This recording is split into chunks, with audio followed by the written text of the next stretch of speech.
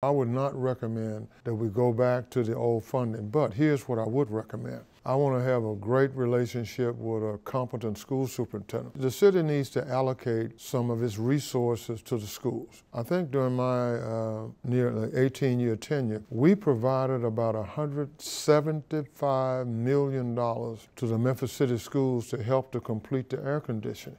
We were not required to do that. So I think the mayor, with the concurrence of the city council, ought to allocate money. For example, I would like to see us allocate resources to hire more counselors in the schools. I think the mental health issues are not being addressed, and they're not being addressed with juveniles. I'd like to see us help with more workforce development funding. Vocational technical education is not what it used to be in the old days. So I have some ideas of how the city of Memphis can partner, provide additional resources, but not return to the old funding mechanism.